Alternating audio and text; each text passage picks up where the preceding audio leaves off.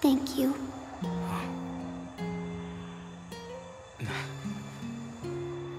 I hope we did it. I hope we were able to end her suffering. I'm sure we did. In an effort to save the people of the city, Yule broke her oath and tampered with time.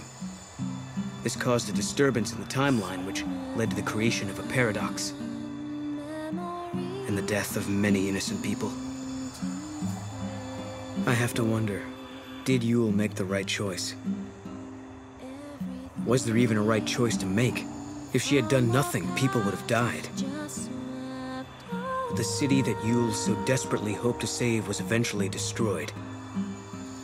No matter what her decision, either choice would have eventually led to the death of the people of Padra. I don't have the ability to see into the future like she does, and I'm thankful for that. If we knew the outcome of all our actions, wouldn't we just give up? What would be the point of trying? But I can't see what's going to happen. I don't have the power to know what tomorrow may bring. And that's why we can still hope and believe in the future.